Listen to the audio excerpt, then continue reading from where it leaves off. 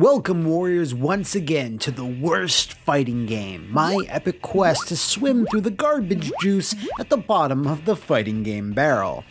Last time, I fought through a variety of erotic animals and came to the determination that Brutal Paws of Fury was just as bad, but not worse than Criticom.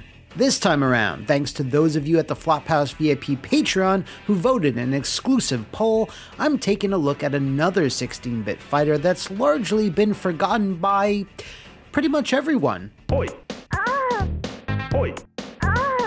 Now I bet you all remember. 1994's Ballz 3D was an attempt to bridge the gap between 2D visuals and 3D movement. And if we're discussing it today, in this part of my channel, in this part of the internet, it's safe to say it was not successful in that mission. It was the first title developed by PF Magic, a San Francisco-based studio that has a fairly interesting history.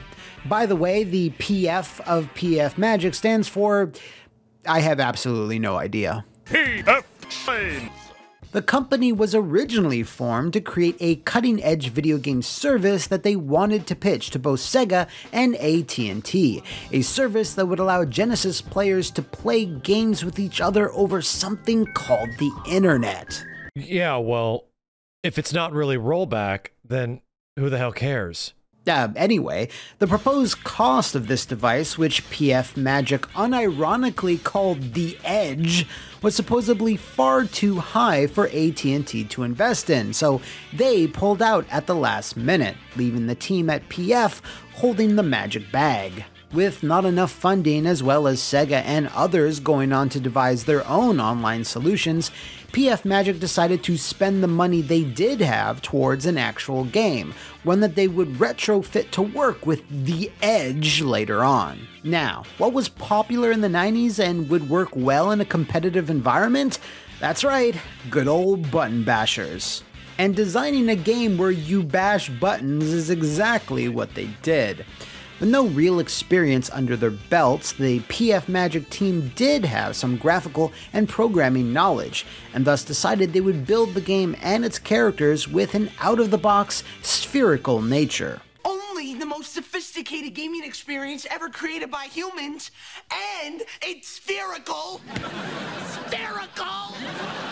What this would do is simplify the characters so that processing power could be used elsewhere, like being able to create the illusion of 3D space with rotation and scaling even on underpowered 16-bit machines. This meant that the fighters themselves would need to look incredibly basic, especially when compared to what Sega was making in the arcades and what was being produced by Rare.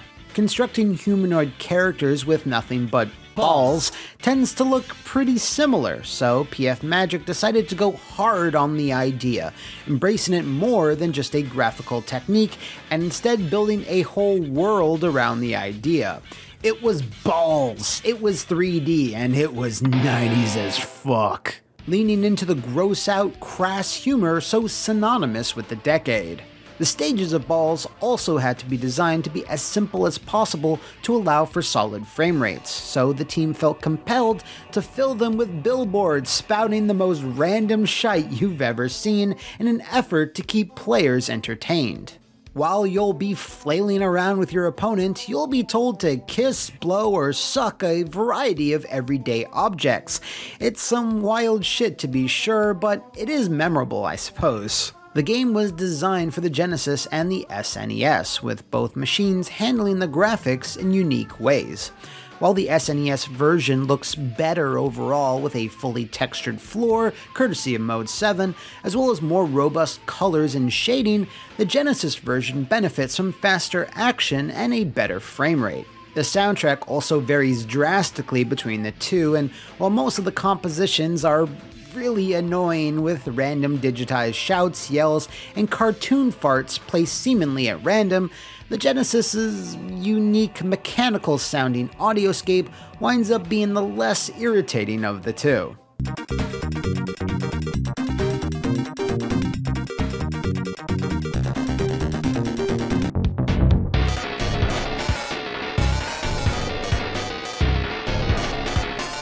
The best of both worlds, however, comes in the form of the 3DO version, marketed as a director's cut and contained a overhauled UI, extra characters, and a CD soundtrack.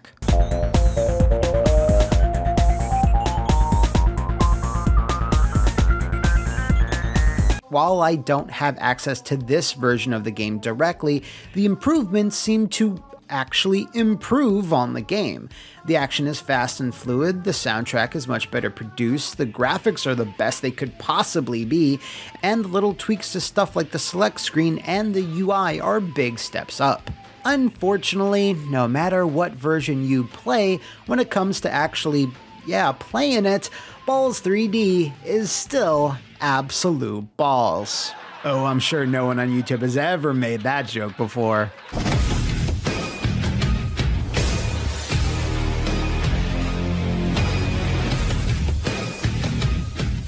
So I'll reiterate once more, the 3DO Director's Cut looks and has far and away the best presentation of the three. The UI is much improved across the board and generally has more charm and character. Where the game lacks some character is in its characters. The roster of roly-poly warriors is composed of vague concepts rather than robust archetypes. We have a clown named Boomer. Okay, Boomer. A animal called Crusher, something that resembles a woman who goes by the name of Divine. Yo, watch the gonads. An athletic humanoid dubbed Turbo. There's a caveman thing called Kronk. Oh yeah, it's all coming together. Some big hulking gym bro named Bruiser, Yoko, a creature who passes gas a lot, and finally Tsunami, who I think is supposed to be a sumo wrestler. Can anyone confirm that? Oh, before I forget, the 3DO version has one added character called Zombie, who could be a vampire for all I know. There's also a selection of bosses of both the sub and final varieties. While they are not selectable from the start, they will be if you defeat them in the arcade mode. Good luck with that. Now, I will say that some of these guys are at least more distinct. There's what's clearly an ostrich named Guggler, okay, a kangaroo named Bounder, predating Roger by a year, T-Rex, an awesome name for a dinosaur, a genie called Lamprey, I see what you did there, and finally Jester, the game's big bad fuck this guy. Remember how much fun it is whenever Street Fighter III's Gil does his resurrection? Well, Jester's is 1,000 times worse. Looking at all these fighters, it is nice that PF Magic was able to squeeze that round stone to get as many characters out of it as they could. All told, there's 14 when you add in the director's cut, which was no doubt due to how little memory each fighter gobbled or guggled up. Now, while some aspects of the game's presentation, its audio and sound effects mostly, can grate on the nerves,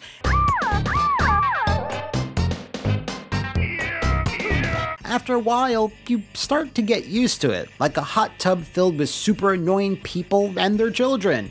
Yeah, it's pretty irritating, but at the end of the day, there's this baseline of pleasantness you can ease yourself into. You just have to block out the sound of random yells, burps, and other bodily functions.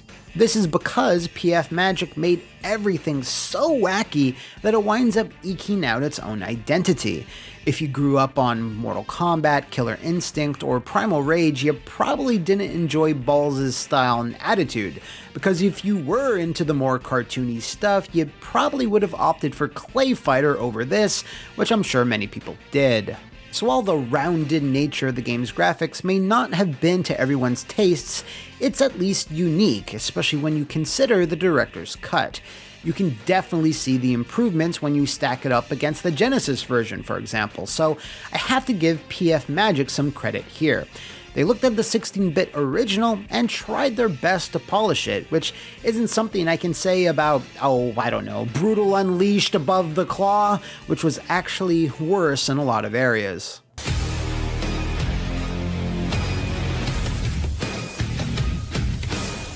When you gaze upon Ballz 3D's main menu, you'll be presented with two options, 1-player and 2-player. Pretty self-explanatory. Once again, you gotta cut them some slack here. It was 94 after all, but once you go beyond 95 or 96, you need to start offering at least a training mode, which is one reason why I hated Criticom as much as I did. What's far more interesting here though is Ballz' mechanics, which are shockingly robust when you consider everything. Each character has both short and long range punches or kicks, with their limbs stretching out slightly to make up the distance for the latter. In terms of movement, you can sort of sidestep around the arena in a circular motion as well as jump, and while it takes some getting used to, it's fairly functional. Each character comes equipped with almost a dozen moves they can do, with most of them being accomplished with simple button taps. Not all of them are really flashy, but a few lean into the game's comedic style pretty well, such as whacking your opponent like you're playing golf or balancing on them like a circus ball. There's also grappling, where both fighters pound buttons to win the grapple to perform a follow-up throw. Not to mention an actual wake-up game where you can roll out of the way after a knockdown. Then there's fatalities that can be done when your opponent's balls are super low, as well as a post-shatter beatdown sort of attack, which is actually pretty cool. Furthermore, there's taunts, which are stackable buffs to your character's next move unless they get hit, which is different from begging, an input that you can do when you're low on balls, which will refill it if the animation is not interrupted. In addition to that, every character can morph into every character with a Shang Tsung-esque button input, and because everyone's composed of the same shapes, it loads instantly. There's even more minutia beyond this, just wow. PF Magic didn't just slap things together and call it a day, there's actual interesting mechanics here, especially for 1994. So yeah, that all sounds pretty good. Hopefully there's nothing that completely ruins it.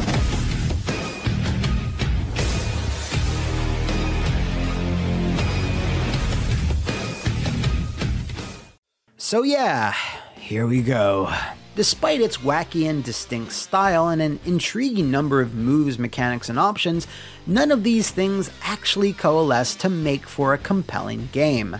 Because of the way the characters are built and how the camera will swing behind you sometimes, it's incredibly hard to ascertain whether you're actually hitting your opponent or if they're blocking. Now I suppose if you keep your eyes glued to the ball bars, life balls, you can glean that information, but I don't think that's a sound way to play a fighter.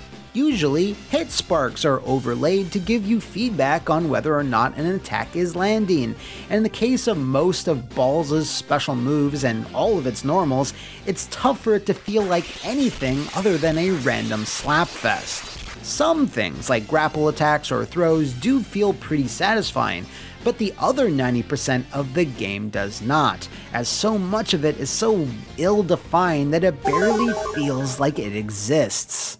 It's like playing a fighting game where only the motion capture data is playable, and the characters themselves just haven't been built around it yet. When you then combine that with the other negatives like the weird jumping and the mysterious vague hit and hurt boxes, the novelty of Ballz 3D fades within seconds of picking up a controller. It really seems like an idea that was both ahead of and behind the times. 16-bit and early underpowered 32-bit systems like the 3DO just couldn't render the characters in enough detail to make the moment-to-moment fighting feel like a real thing. But machines like the PlayStation or Saturn were so advanced that polygons were the far better solution to simulating 3D fighting. All this to say that the feel of these balls is anything but smooth. Maybe because of the graphics and the novelty of spheres, Ballz received plenty of positive reviews back in 1994, especially Sega-focused magazines which threw out 80s and 90s like they were going out of style. The Super Nintendo version does seem like the most harshly reviewed out of the three, and I'm inclined to agree with that, as its slower speed and frame rate does the gameplay absolutely no favors. Despite that warm critical response, the commercial one wasn't so hot. Maybe due to these box arts, many a child had no idea what Ballz even was, and squinting at the tiny screenshots on the back probably didn't help illuminate its mystery. So yeah, it was a massive commercial failure, and with PF Magic's Edge technology being cancelled as they could never find a partner who was willing to invest, the company found themselves at a crossroad. Its co-founder, Rob Fulop, wasn't new to the video game industry. He had previously created a number of FMV games like the infamous Night Trap, and once PF Magic's innuendo-filled fighting game failed, he decided they needed to pivot into more family-friendly entertainment. Thus, they created the Pets franchise, God, they were fans of the letter Z, which then spun into the Dogs and Cats and Babies franchise, which then spawned into a series that wound up selling over 22 million units altogether. Most of these games were published under Ubisoft's umbrella, who bought the IP in the mid-2000s, whereupon I was forced to test several of them, and no, I don't want to talk further about that chapter of my life. Because right now, we need to finish the Ballz chapter, and honestly, I went in expecting to hate this game, but for the reasons I already outlined, it's kinda more disappointing than anything else. They sort of had something here. Maybe if it had been built for the ground up on the PlayStation or Saturn, it could have translated into something far more solid and playable. The 16-bit versions are impressive from a technical sense, but that won't factor all that much in my ruling, which places these Ballz in the fairly stinky tier, which I feel is pretty appropriate because it's another testicle joke. Oh, brother, this guy stinks! So, there you have it. Another worst fighting game is in the books, in the pocket, out of sight. And if you'd like to throw another cursed rock in my path as I continue this meandering journey, do so in the comments below, over on my Twitter, or become a balloon artist and send your fighting game suggestion to the Flophouse VIP Patreon. And I'll see you next time on the worst fighting game.